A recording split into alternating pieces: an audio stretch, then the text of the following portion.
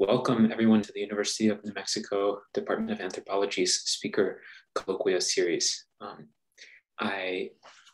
Today, our speaker is Dmitri Brown. And before I present him, I would like to make a quick note regarding the land acknowledgement for the University of New Mexico. The Association of Indigenous Anthropologists has requested that the American Anthropological Association officially pause land acknowledgements so that a task force that they have established can conduct further research and develop a set of recommendations to improve the practice. So in solidarity with this request and with the responses and opinions of Indigenous people that it aims to address, I will not read UNM's statement of land acknowledgement today. I'm providing instead in the chat a link to an article explaining this requested hiatus, as well as links to the websites of some local activist organizations here in New Mexico, such as the Red Nation and Pueblo Action Alliance, where you can learn more about ongoing efforts to repatriate land and resources. There are the links. And we also would like to thank the Alfonso Ortiz Center for Intercultural Studies and the Latin American and Iberian Institute for their support of the speaker series. So Dmitri Brown is a PhD candidate in the history department at the University of California, Davis, with a designated emphasis in Native American studies. He's finishing his dissertation titled Tewa Pueblos at the Dawn of Atomic Modernity. His work is currently supported by the Katrin H. Lamon Resident Fellowship at the School for Advanced Research in Santa Fe and by a Mellon ACLS Dissertation Completion Fellowship. The title of the talk we're going to hear today is The Meaning of Science on the Pajarito Plateau, Connecting Anthropology, Atomic Physics, and Tewa Philosophy through the metaphor of the house. And before I turn over to our speaker, let me make a few procedural reminders. First, please mute your video and audio during the talk in order to preserve bandwidth. And second, feel free to type any questions you have during the talk into the chat, and we'll address these during the Q&A session afterwards, during which time you may unmute your video and audio to ask your question directly to the speaker. And you're also free, of course, to just ask the question without typing it into the chat. And the conversation after the talk is often a really fascinating part of the colloquium series, so I encourage you to stick around and participate in that. Finally, today's talk is being recorded and will be posted on the Anthropology Department's YouTube page. And now I'll turn over to Dmitri Brown. And thank you so much for participating in our colloquium series and sharing your research with us. Of course. Thank you, Josh, for the introduction. I was interested to hear about the hiatus on the land acknowledgement section. I've been really curious following the dialogue on those issues. Thank you also for inviting me to speak today on my work, and thank you for everybody who's here listening on this beautiful Friday afternoon. It's an honor to join you here at UNM, even via Zoom, and take part in this event for a couple reasons. For one, I've done a ton of research there at UNM, especially at the Center for Southwest Research, in the Zimmerman Library, and at the Maxwell Museum Archives. And it feels good to come here and share at least a little of that archival work. Some of it is definitely included in this talk. On another level, I have several family ties to UNM, and it feels good to recognize those connections. My grandmother earned her doctorate at UNM in American Studies, and I'm pretty sure both of my parents received degrees at UNM as well. My grandmother's name is 𝗔𝘁𝗵𝗿𝗆, and she's a fairly well-known Tewa scholar from Santa Clara Pueblo.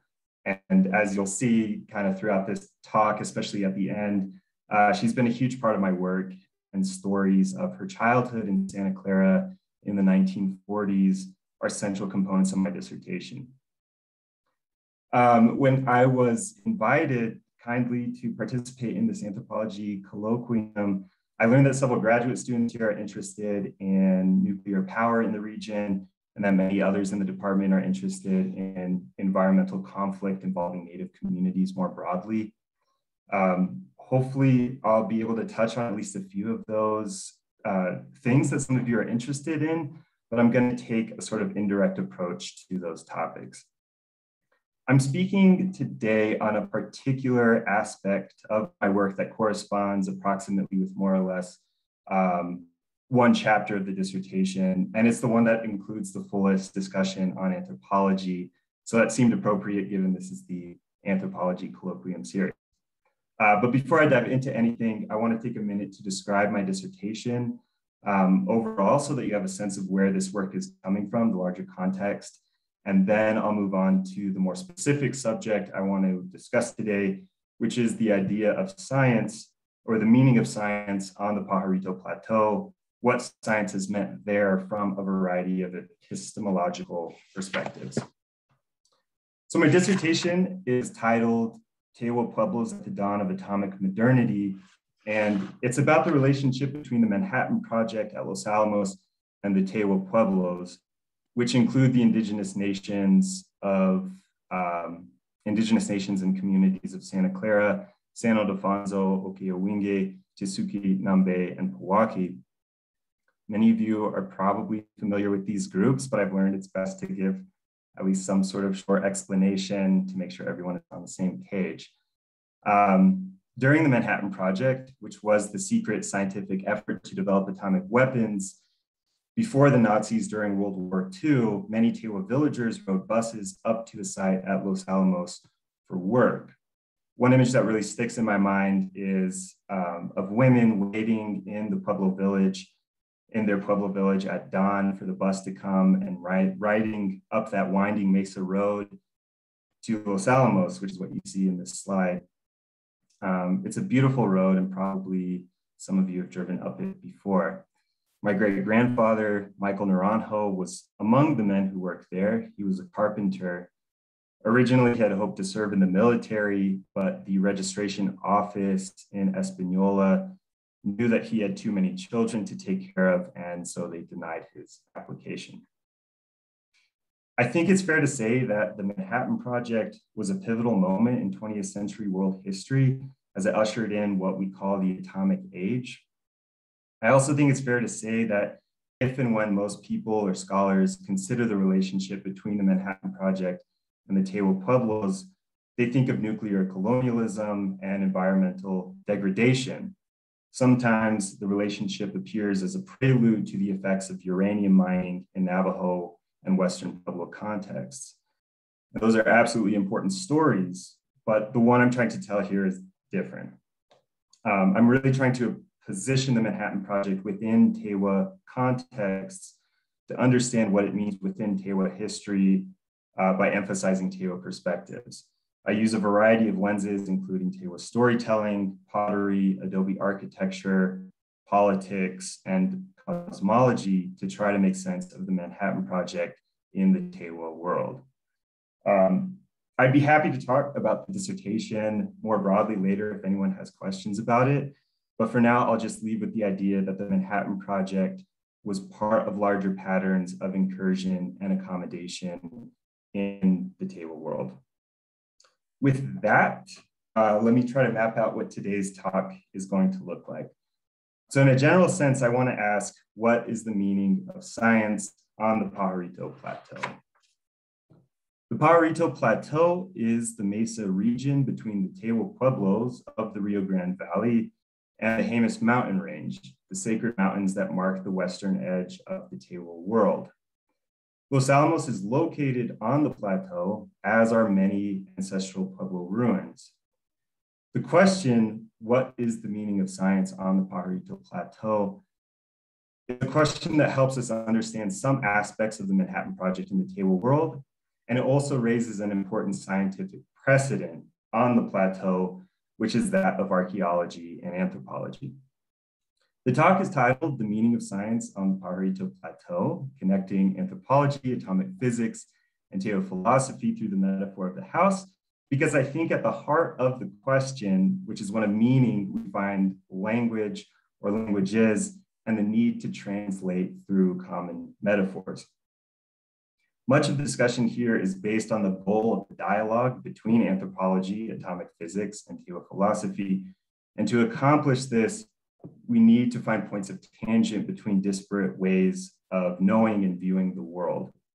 I think a quote from Vine Deloria Jr., who is a well-known Native American scholar, is useful in visualizing this idea. And I'm about to see if my slideshow works.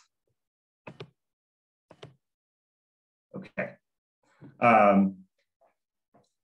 So Vine Deloria Jr. said, because tribal society is integrated toward a center, a non-Indian society is oriented toward linear development, the process might be compared to describing a circle surrounded with tangent lines. The points at which the lines touch the circumference of the circle are the issues and ideas that can be shared by Indians and other groups. There are a great many points at which tangents occur, and they may be considered as windows through which Indians and non-Indians can glimpse each other.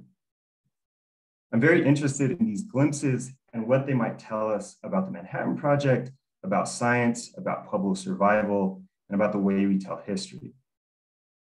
Just to build on this idea of tangents for a second, though Vine Deloria was speaking generally about native and non-native social patterns, I think his comment maps on very well to specific Pueblo shapes and dynamics. I know many of you are familiar with the Pueblos, and if you spent much time in this area in the Southwest, you know how ubiquitous the sort of inward directed spiral is on pottery, on petroglyphs, in dance movements, all these very significant symbols of Pueblo life. In many ways, I think that that spiral stands in contrast with common ideas of progress and development in Western conceptions of time and history. As a historian, personally, something that comes to mind immediately is Frederick Jackson Turner's frontier thesis, which claimed that American identity had developed in progressive stages as a result of conquering the American wilderness and gradually building towards civilization. Many, including two scientists I'm going to reference in the talk today, Edgar Hewitt and Robert Oppenheimer, conceived of science in a similar way, that is progressively expanding into the frontiers of the unknown.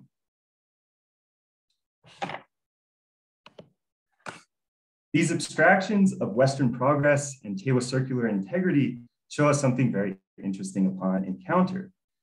Viewed together, these two models, the inward spiral and linear progress, conjure something like the collision of a subatomic particle fired at an atom. Some things shatter, some do nothing, some fracture away, some are pulled inward, and some bond with others, all in an uncertain manner, depending on an array of factors. Throughout the dissertation, I tried to show how in some cases, the circular pool of Tewa society drew in aspects of Western society, and in other cases, Western society displaced Tewa components from their traditional orbits. I'm really interested in how those dynamics of encounter may have refracted the meaning of science on the Pajarito Plateau. And with that, I'll turn to the main substance of the talk. There is no word for science in Tewa. And when we think about it, science is actually somewhat difficult to define using Western cultural parameters as well. We know that it involves observation, experimentation, analysis, and hypothesis, and science, strives to understand the laws of the universe through a systemized form of knowledge production. But conceptions of what constitutes science have changed over time. The overall point here is that it's difficult to talk too directly about the meaning of science on the Pajarito Plateau, given the array of assumptions about science and the difficulties involved in translating between Western and indigenous epistemologies. Still, I think it's important to try to develop a dialogue or to try to find a window between atomic physics, anthropology, and Tewa philosophy if we're going to try to understand the meaning of science on the Pajarito Plateau. So with that goal in mind, I want to introduce Robert Oppenheimer, the head physicist and director of the Manhattan Project, who's pictured on the left, and his idea of the house called science. He used this idea or metaphor of a house in a radio broadcast lecture in the early 1950s. This concept of the house called science opens what I think is a productive way to consider the meaning of science on the Pajarito Plateau. And I have two reasons for thinking this. For one, Oppenheimer's metaphorical use of the house connects with the scientific precedent of anthropology and archaeology on the Pajarito Plateau. In the late 19th and early 20th century, leading anthropologists believed that the house held the key to understanding kinship structures of primitive man. By extension, kinship structures open the door to understanding demography and population spread on the American continent. Scientific understandings of humanity's past drove anthropological interests in the ancestral Pueblo ruins of houses on the Pajarito Plateau. Second, Oppenheimer's metaphor of the house called science presents a bridge or a point of tangent with Tewa ways of knowing, in that Tewa houses and architecture embodied many key aspects of what it meant to think and to know as a Tewa person. As I've mentioned, my grandmother is at the heart of my research. She was an architect and philosopher from Santa Clara Pueblo, and this sort of last part of the discussion will rely strongly on her memories and her work. I think it will be easiest to spend some time with each of these distinct ideas, the anthropologist's ruin, the physicist's house called science, and my grandmother's ideas on architecture. And then at the end, I'll start discussing how I'm trying to weave them together or how I think they come together and work together.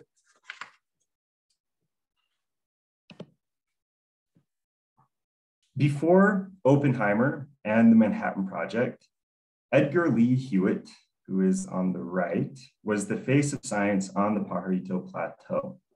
Hewitt had first come to the Southwest in the late 19th century, and he was fascinated by the land and the people of New Mexico. He took up the writings of Adolf Bandelier, who's in the center, who I would imagine is a somewhat familiar name to you all. This is the Bandelier for whom Bandelier National Monument is named.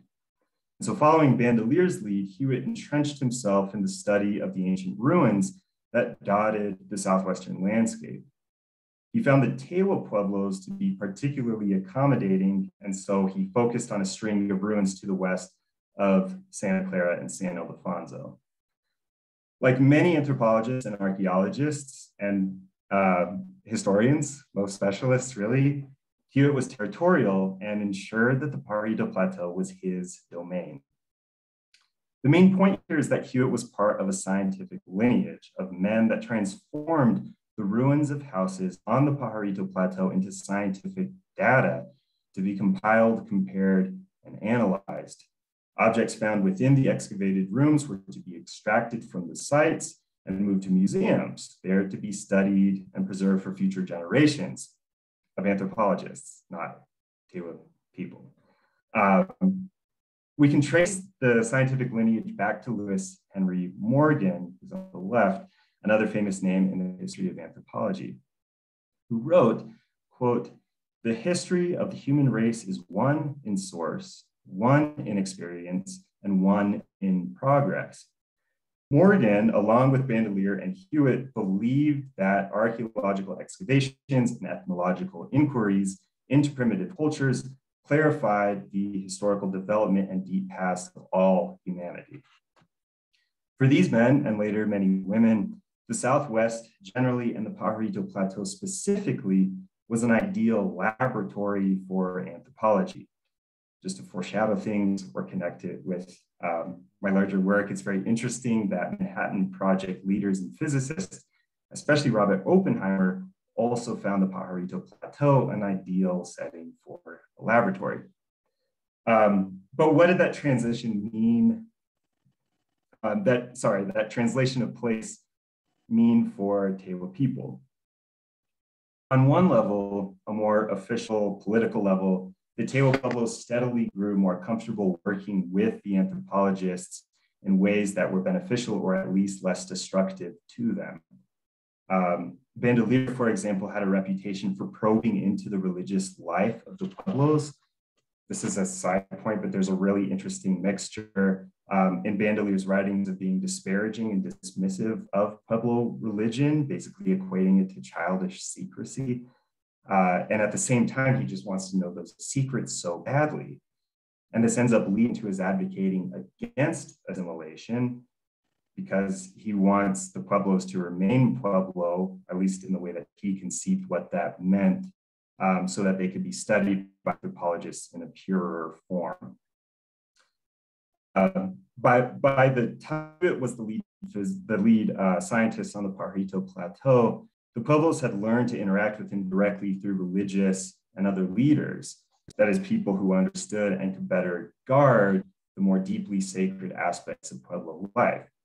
In this way, the Pueblos could monitor to a better degree where he went and what he learned. On another level, these types of tribal government to anthropologist relationships did not always function seamlessly.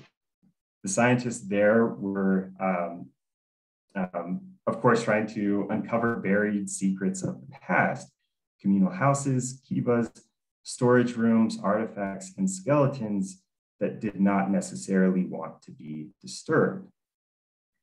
And on a third level that intertwines with both of these, Pueblo men worked as wage laborers for the excavations, which, in bringing dollars into the community, is associated with the slew of socioeconomic issues the Pueblos faced in the early 20th century, including a decreased reliance on farming, shifts in value and kinship-based sharing systems, and we can include alcoholism here too. Maria Martinez, the famous potter from San Ildefonso, for example, spoke about her husband took a job excavating on the Pajarito Plateau, and the wages that he earned there kind of symbolized his lifelong battle with alcoholism, the beginning of it.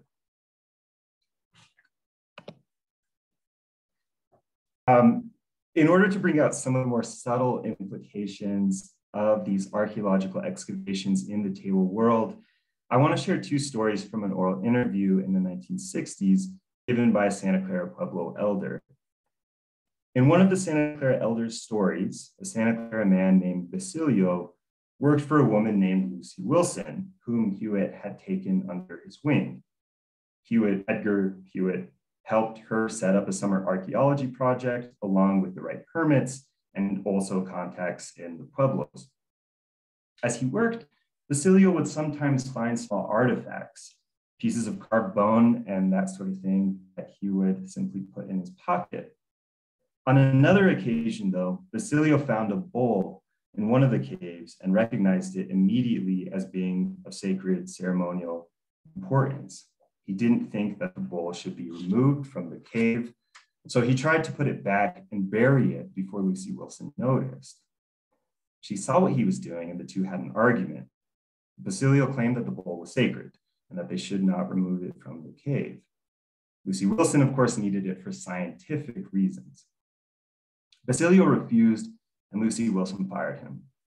I think this example helps underscore the idea of failures of translation when we're thinking about the meaning of science on the Pajarito Plateau. In the second story from this 1960s interview, the elder shared an event witnessed by a Santa Clara man named Gutierrez, who worked on the 𝗭cie excavations under Hewitt. One day when Gutierrez was working, he noticed the digging crew taking burials out from the cliff dwellings. And at that moment, something strange started happening. People, or some mysterious entity from the top of the mesa, quote, started throwing rocks at them. In case you haven't been to 𝗭cie, this is regarded as an ancestral pueblo of Santa Clara. And the way it's structured is that there's a village on top of the mesa, a village site on top of the mesa, and cliff dwellings kind of below that mesa. So as the men worked in the cliff dwellings below, something above, from the village site above, was throwing rocks at them. And every time the workers went up to see who was throwing rocks, quote, they just couldn't find anybody there. The next day, the crew removed more burials. No rocks came, but in the afternoon, quote, it started getting windy and the clouds started coming out and they had a big hailstorm. The excavation crew hid inside the caves, but somehow hail blew inside the caves too. The crew decided to head down to the canyon where they might be safer. As soon as they started for the canyon, the hail stopped. Summer hailstorms in New Mexico aren't unheard of, as many of you probably know. And the crew believed that the one had passed, and so they returned to work. But once they were back at the burial sites, quote, the same thing happened. There was another hailstorm. The crew decided to quit for the day, agreeing the weather would improve the next day and to try again. But on the third day, another hailstorm prevented work. The canyon, the Tewa workers gathered and agreed that if on the fourth day the same thing occurred, quote, they were just going to stop completely, forget about the excavation. The fourth day brought yet another hailstorm. And the Tewa workers, quote, decided that they were just going to leave everything and go home. Upon making that decision, quitting the excavations and returning home, the Tewa workers heard shouting from the top of the mesa. Quote, the 𝗭cie people were shouting and singing and everything. The message to Gutierrez and to the other Tewa workers was perfectly clear, though less so to the archaeologists. Curiously, hailstorms do not appear in Hewitt's published recollections, nor in what I've been able to find in the archives yet. But Hewitt does seem to have had a certain sensitivity to Tewa spirits and to the gulf between scientific excavations and Pueblo mysteries. For example, he described the first time that he visited the Pajarito Plateau, quote, when the stillness and the mystery of it were undisturbed. It took me, this is still Hewitt's quote, it took me quite a while to make up my mind to disturb the soil that I felt was sacred, longer still to spoil the scene with scientific papers. It's possible that Hewitt did recognize the hailstorms as a sign of the 𝗭cie people's displeasure. But whether he did or not, clearly science had called on him to disturb and spoil the mysterious stillness he had been so fortunate to see. I want to transition to Oppenheimer's perspective here, but there doesn't need to be a complete break between Hewitt and archaeology and Oppenheimer and physics. I know that in commenting about my transition, I'm making this less fluid than it could be, but I want to share first one quote from a Pueblo leader about Western and Pueblo epistemological differences, and then a quote from Oppenheimer that helps highlight the connection between anthropology and physics from a Pueblo perspective. So in 1943, in a congressional hearing about potential dam sites on Pueblo lands, a Pueblo leader explained, quote, the white man is looking for something which he, the white man, never lost. He continued, the white man wants to know where the stars are and where the moon is and what everything is. We do not like to do those things. What we want to do is continue leading our life the right way. Let's for a second hold this in one hand and think about something Robert Oppenheimer said. Quote, it is a profound and necessary truth that the deep things in science are not found because they are useful. They are found because it was possible to find them. The idea of never having lost anything is actually kind of similar in both quotes, but Oppenheimer, like Hewitt, of course, was driven to keep looking. In this next section on Oppenheimer, I want to warn you that there are a series of lengthy quotations. And if you've ever encountered Oppenheimer's writing for any reason, you'll have an idea why. Not only is he incredibly quotable, but he has this way of expressing ideas through kind of rich description and an accumulation of observation and analogy. So near the end of 1953, Oppenheimer shared his views on science and humanity for the prestigious BBC Reith Lecture series. His voice had a warm, steady, and precise tone, and you can actually find this speech and others online pretty easily. And if you have any interest at all, I'd highly recommend listening to them, listening to him talk, because he's just such an enormous figure in 20th century history and the history of the atomic age, and yet he's got this voice that sounds a lot like Mr. Rogers, if Mr. Rogers was a chain-smoking physicist. In fact, that kind of weird discrepancy between his tone and his place in history was noticed at the time. People were expecting something dramatic, something of world historical importance about atomic weapons or things like that. Oppenheimer was famous for being a founding father of the atomic age, if not the father of the atomic age. But Oppenheimer instead, in these 1953 Reith lectures, gave his audience a philosophy of science. In the final segment of Oppenheimer's Reith lecture, he described atomic theory as a, quote, relatively quiet room in the, quote, house called science. And then he described the house. It is a vast house indeed. It does not appear to have been built on any plan, but to have grown as a great city grows. There is no central chamber, no one corridor from which all others debouch. It is a house so vast that none of us know it, and even the most fortunate have seen most rooms only from the outside or by fleeting passage, as in a king's palace open to visitors. It is a house so vast that there is not and need not be complete concurrence on where its chambers stop and those of the neighboring mansions begin. According to Oppenheimer and to many other Manhattan Project physicists, science was expansive and unpredictable. It was massive and built on foundations of previous knowledge. It was open to all, but home to very few. Oppenheimer clearly adored this house and deeply admired the men who had constructed his particular room of atomic theory. At a few moments during the lecture, Oppenheimer considered other branches of science, other hallways and rooms in the house, in a way that opens the door for us to think about anthropology and Tewa ways of knowing. Oppenheimer explained that, quote, the discoveries of science, the new rooms in this great house, have changed the way men think outside its walls. We have some glimmering now of the depth and time and the vastness and space of the physical world we live in. We have understood something of the inner harmony and beauty of strange primitive cultures. And through this, see qualities of our own life in an altered perspective and recognize its accidents as well as its inherent necessities. This passage about the discoveries of anthropology raises several interesting possibilities. Did Oppenheimer consider the inner harmony and beauty of Tewa life? For one, after all, he had worked for several years on a mesa well within the Tewa world. And did perhaps the altered perspective gained by new understandings of primitive cultures provoke Oppenheimer to question his conception of science itself?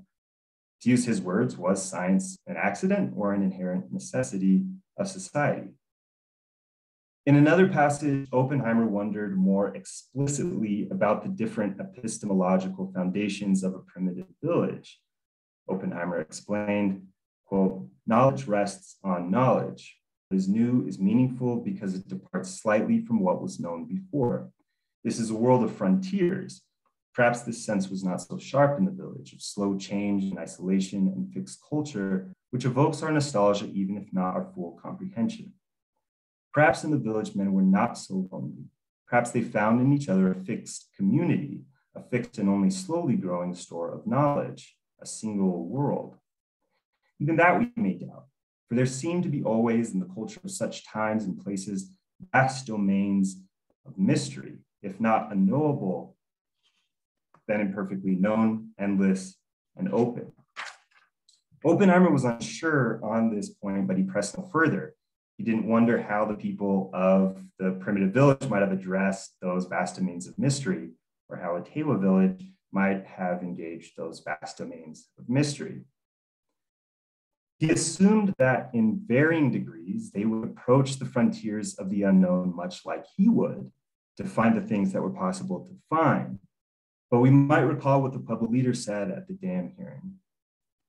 Quote, the white man is searching for something which he never lost. He wants to know where the stars are and where the moon is and what everything is. We do not like to do those things. The final quotation I want to share from Oppenheimer brings us back to the idea of translation. This is from a later interview, but he picks up again on the potential of different forms of science in a way that helps us think about the potential contrast between Western science and Tewa ways of knowing. So he said, quote, I think that a quite different science, not contradictory to ours, but complementary, could perfectly well exist. may very well exist if there are any other forms of people some other place. They may be talking about other subjects, and they may be concentrating on other questions, because history, tradition, humanity, accident all play a great part in what science is. But they play no part in whether it is true or not. That is its objectivity, communicability, its verifiability. Here, Oppenheimer underscored the importance of language that I mentioned at the beginning of the talk. He believed that only through dialogue and translation could science approach notions of truth.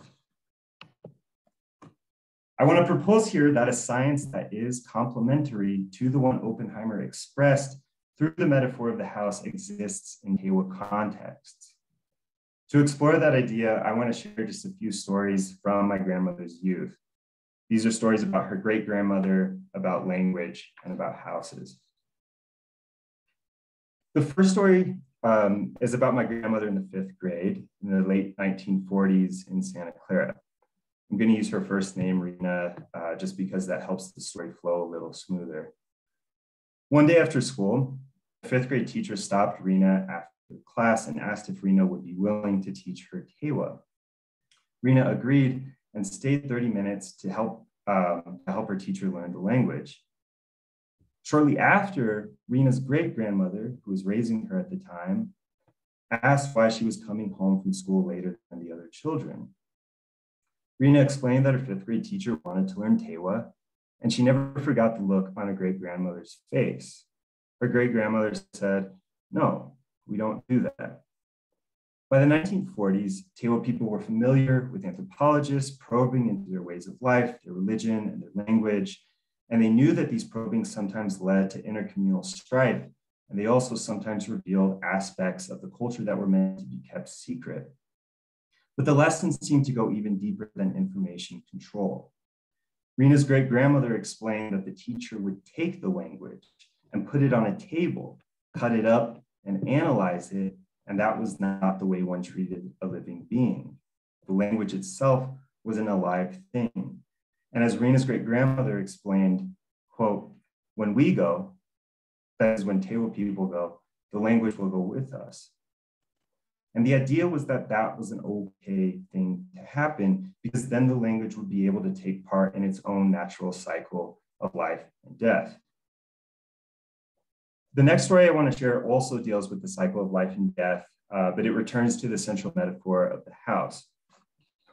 So much of my grandmother's scholarship and philosophy came from childhood experiences in the Pueblo, and something she often repeated in her writings and in her talks was about how she and her siblings and friends would taste houses as they wandered around the village. They would literally lick the mud, plaster walls of the adobe homes. The houses were built of organic materials, and they were as much part of or members of the community as were the children themselves. Just as the houses were constructed of mud and earth and clay, my grandmother often also spoke of a linguistic connection between people and clay in the Tewa world. There was very little that separated the people from the ground from which they and the houses had emerged. The houses were also built in a way that mirrored the surrounding hills and mountains and brought energies inwards toward the central plazas, the hearts of each Tewa village. As a child, my grandmother noticed that each house, though constructed of the same materials, seemed to have a unique flavor, almost like a personality. She remembered noticing a crack forming in the wall of a particularly good tasting house and seeing that crack grow larger each day. She went home to her great-grandmother and asked why nothing was being done about the house to fix it. Her great-grandmother responded, "That's none of your concern. It's been a good house. It is healed and been healed, and now it is time for it to return to the earth." And sure enough, soon after their conversation, the house crumbled down. From the pieces, the adobes, the mud, a new house was constructed in its place. The last piece in this section on Tewa perspective comes back to the idea of language. The Tewa word for house is tewa. Hua means wall or cliffside, perhaps a connection to the ancestral cliff shelters like those found on the Pajarito Plateau. As my great uncle explained to me, the root syllable de defines the house. Some people believe that that root de derives from the word for tree, which is symbolically significant in origin stories for having allowed the people to climb out of the womb of the Earth Mother and onto her surface. De also means to teach or to model. A slight modification, de means kiva, which is the place where the religious life of the community is most explicitly expressed and modeled for younger generations. The same root can also mean to need. And what I take from these linguistic connections is the understanding that our basic needs for survival include both knowledge and shelter. Houses have basic needs too, like construction and care. In Tewa villages then, houses and humanity were mutually dependent and shaped each other. To take us back to the Pajarito Plateau, the ruins there, once houses, storage rooms, and kivas, have largely returned to the earth. But the Pueblos still maintain connections to those ancestral homes. Again, Tewa language deepens our understanding of that connection. So after periods of drought and disuse, the structures became ruins. They eroded. Ore, to erode in Tewa, is related to the verb to share, distinguished by an accent on the first syllable. The language that my grandmother grew up speaking, when she tried to teach her fifth grade teacher, held the seeds of thought that she later pursued as a graduate student and an architect, especially the idea that a house may crumble and fall apart, but in doing so, it shares in a larger context. In conclusion, I want to recall the failures of translation involved in the story. Thinking back to the specific moment where Basilio could not convey the sacredness of a bull to Lucy Wilson, or the more general sense that the Pajarito Plateau was an ideal setting for an anthropological and atomic weapons laboratory, at the same time that it was an ancestral grounds within the sacred boundaries of the Tewa world. But I want to suggest that these failures of translation, the incommensurability of ways of knowing on the Pajarito Plateau, may actually help open up new understandings of science. Tewa houses, especially in their linguistic connection to the necessity of knowledge and in their crumbling natures, stood next to Oppenheimer's house called science. To clarify this idea, we can look back to a moment in physics during the 1920s when new experiments and theories shattered notions of classical physics and demanded new sets of terminologies. It was out of this conceptual explosion of quantum physics that the possibility for atomic weapons became clear. According to Niels Bohr, one of the main architects of Oppenheimer's room of atomic theory in the house called science, quantum physics involved, quote, recognizing that no experience is definable without a logical frame, and that any apparent disharmony can be removed only by an appropriate widening of the conceptual framework. Bohr and Oppenheimer found harmony in the idea of complementarity, that mutually exclusive and contradictory descriptions of the physical world may each be also valid and necessary. Light, for example, behaves as wave and particle. In a similar sense, I think the metaphor of the house widens our conceptual framework of science on the Pajarito Plateau and encompasses the philosophical and epistemological dissonance that characterizes the relationship between Tewa villages and Western scientific efforts.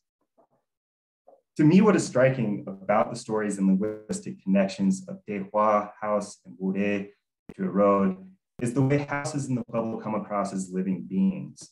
They echoed and took part in their larger surroundings and cycles, and they were built in relation to one another in a way that contained the Pueblo and that focused energies inward.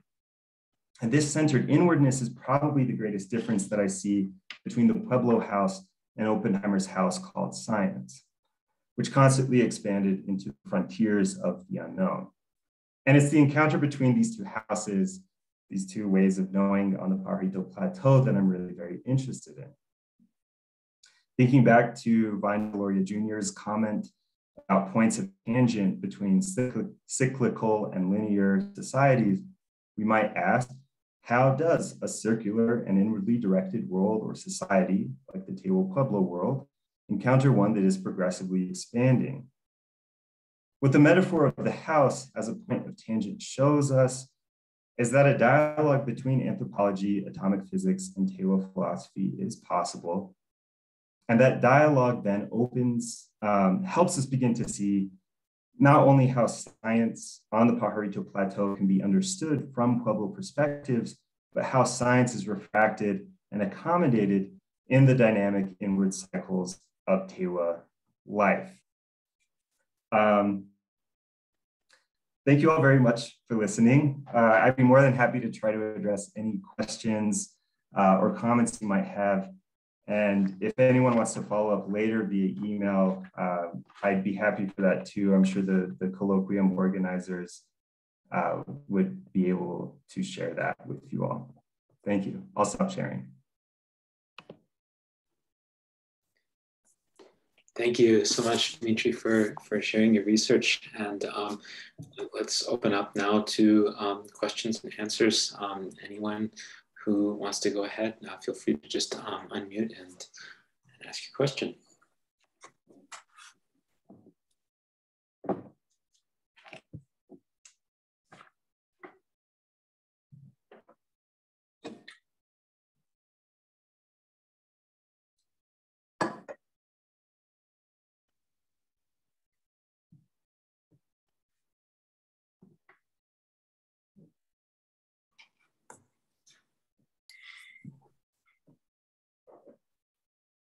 Hello, thanks so much for your talk. I don't even have a very clear question, but I guess I have kind of a, observation.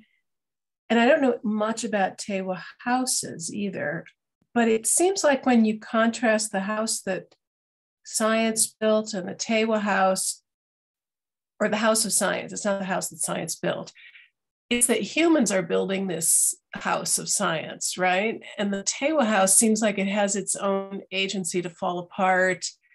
There's sort of a life cycle, and it doesn't seem like the humans have as much role in it, at least the way you describe it. Is that, I don't know, is there anything to that kind of a contrast that might, explain some of the translation problems? Sure. Yeah. Thank you for your comment / question. I think that's another difference that I'm trying to think through. Oppenheimer at another point describes when he's talking about his house, he's very like, the men who built it, the architects of this house, he has like a heroic sense of them. Like, these men are up on these high scaffolding and they're putting together this great artifact. There's like, men are building this and it's a heroic act that they are doing that. And that's not at all the way that Pueblo houses are constructed or thought of, in Santa Clara, at least as far as I've heard from my grandmother and from relatives, where it's a more, for one, women are very much in charge of house building, house construction, house ownership. And for two, the sort of organic qualities of houses emerging from the landscape is, I think it's something that still comes across if you visit a Tewa village or something. These mud structures kind of seem to come out of the land itself in a way that contrasts with what Oppenheimer seems to be imagining, which is just this construction of science that men built that exists almost within a sort of void. So all to say, I appreciate the comment. I think that is definitely another contrast that I would like to think through.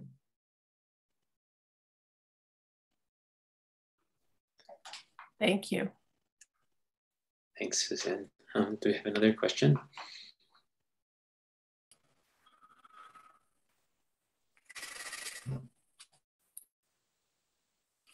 Well, first of all, thank you so much, Dmitri Brown. I thought that was an incredibly interesting talk.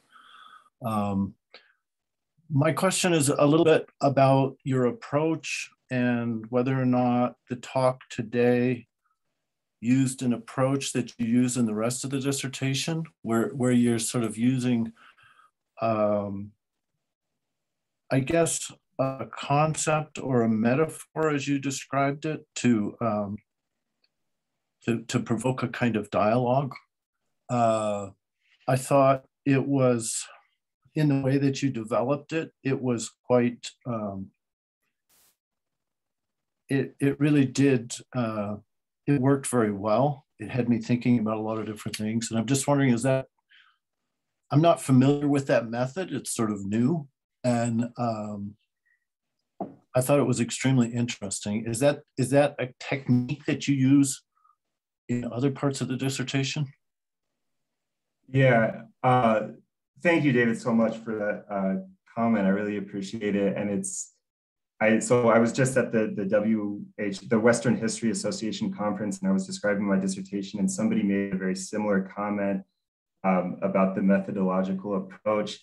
It's something that I didn't approach this project thinking would happen, but as I developed research, I started finding these sort of keys that I felt like could bring Tewa philosophy, for example, and atomic physics together in certain ways. So I tried to do this. I think that this chapter with the idea of the metaphor of the house is probably the most explicit in that sense, but there are other chapters that use pottery in a similar way. There is a chapter that uses the sun, or the idea of the sun, in a similar way.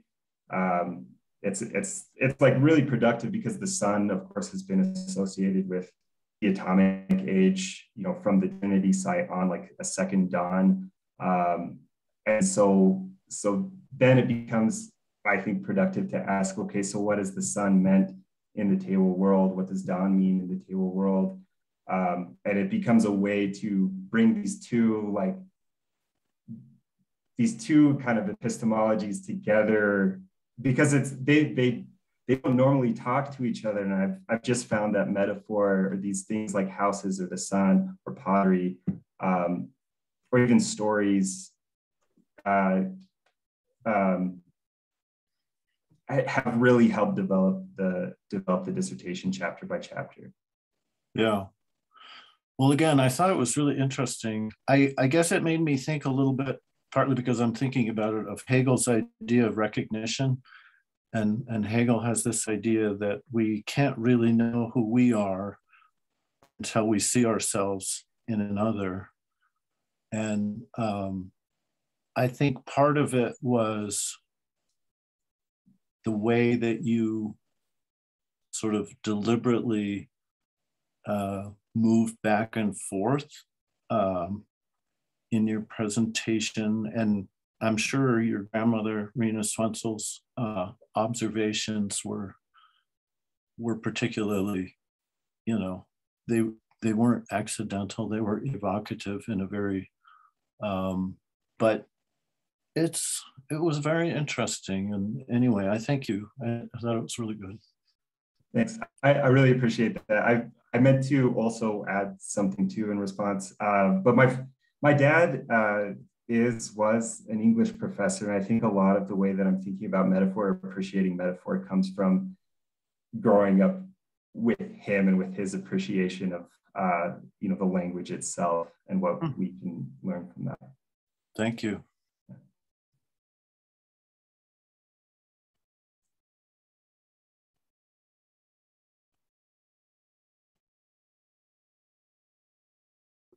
Sorry, I was muted. I had a question / comment also. I liked that story about the hailstorms and the rocks falling at 𝗺𝗺𝗃. And it made me think of something, and I feel like there's a lot of stories like that in different places where I work in the Andes. I remember a couple of occasions where the engineers who are working on, irrigation projects and things like that told me about stopping work because the earth started to shake, and they had dismissed, people saying that they had to make offerings first, and realized that better come back and do it right. And I thought that that was interesting because, you know, like the example that you give also, it kind of disrupts that, you know, that idea of this, you know, just very rigid epistemological divide between science and, you know, non-science, I suppose, and shows that in practice, you know, there in the actual way of doing things, I guess sort of along of what someone like Latour might argue, you know, that there's a lot more going on.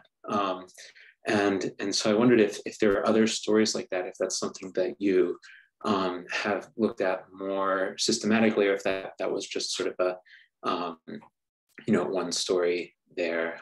It seems like it could help to kind of develop a little bit further that aspect of your argument if there were similar stories, perhaps comparatively as well.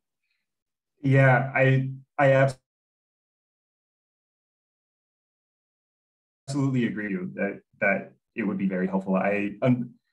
I'm trying to think, and it's possible that there are at the moment, my mind's kind of drawing a blank. And as far as that particular story goes, and the other one about 𝗏 and the jar, those have been sort of gems in terms of, you know, the archival research. And you know, like, I wouldn't doubt that there are other stories like that. At the same time, nothing's coming to mind yet, but I appreciate that comment. I think it would be I think it'd be great if I could come across more and could build up that idea further. Yeah, thanks. I mean, you might look, you know, comparatively at other other ethnographies, other histories for, you know, other examples of that. I think that there's absolutely. Yeah. Thank you. Do we have other questions?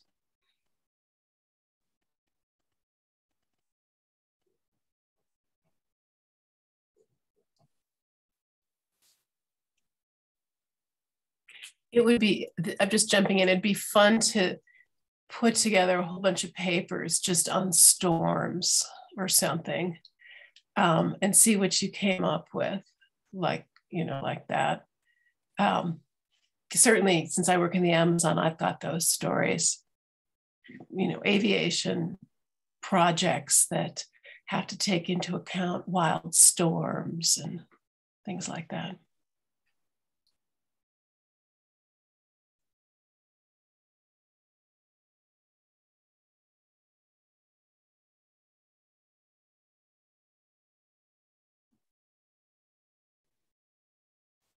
We've got time for more questions, so don't be shy. Speak up.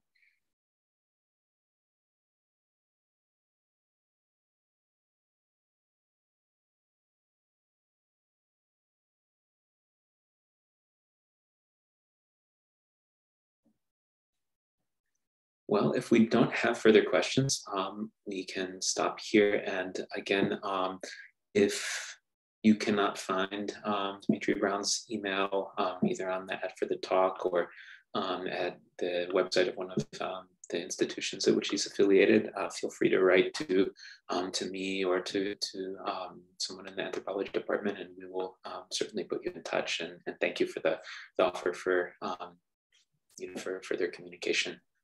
And thank you everyone for your attendance today and participation. And thank you, Dmitri. And I hope that everyone has an excellent weekend. Of course, yeah. Thank you all very much. All right. Goodbye, everyone. Take care.